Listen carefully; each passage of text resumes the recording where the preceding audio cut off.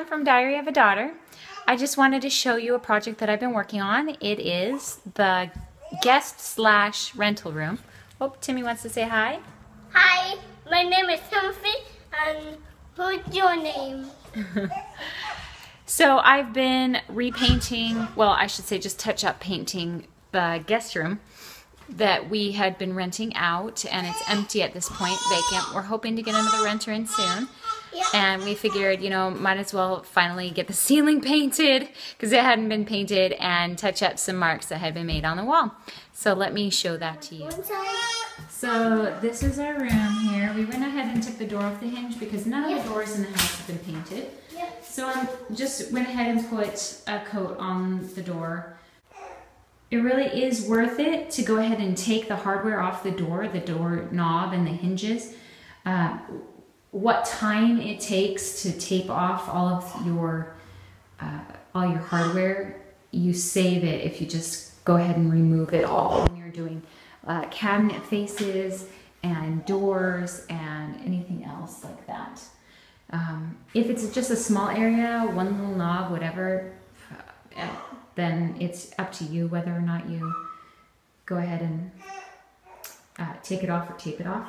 But when you're doing a big amount, go ahead and remove it all. So then we have the closet over here. I'm gonna have to redo the whole closet, but we're just gonna wait until it's at a later date. But I did go ahead and start touching up some of the trim. So I'm using a semi-gloss for the trim.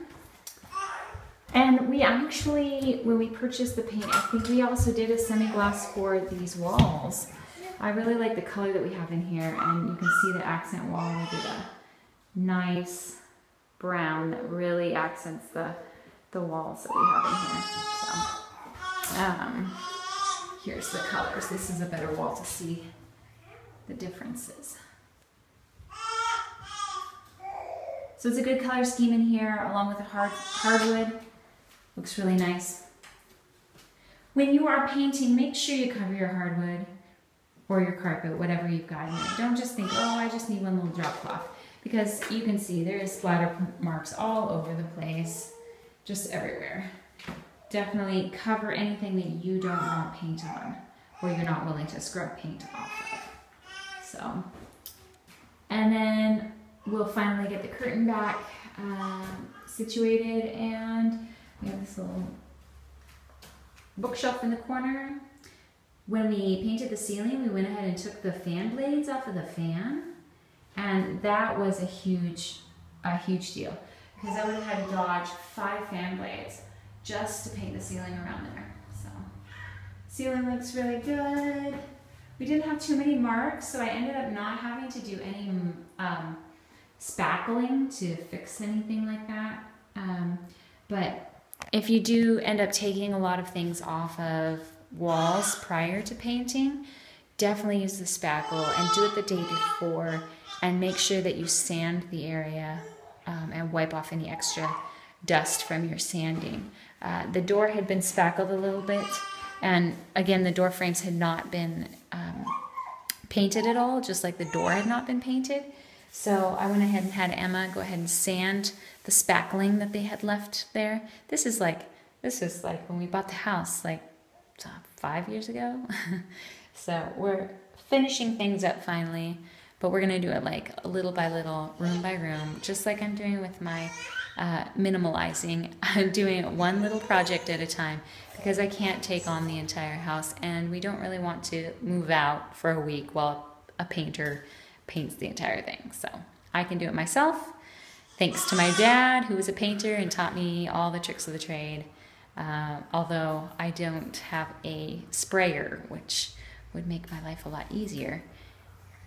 And he never really taught me how to use that, but it's not too difficult, I think. So I suppose I could rent one. But again, I'm just more comfortable with a brush and a roller. I wanted to show you my favorite tool when I'm painting, and Eddie here didn't want to be quiet, so he's going to join us in this part of the video.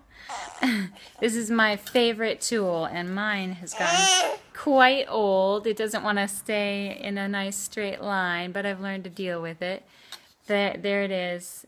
It's a 2-inch, I believe, 2-inch, and that's the size that my dad always used, and that's the size that I've gotten used to painting my walls.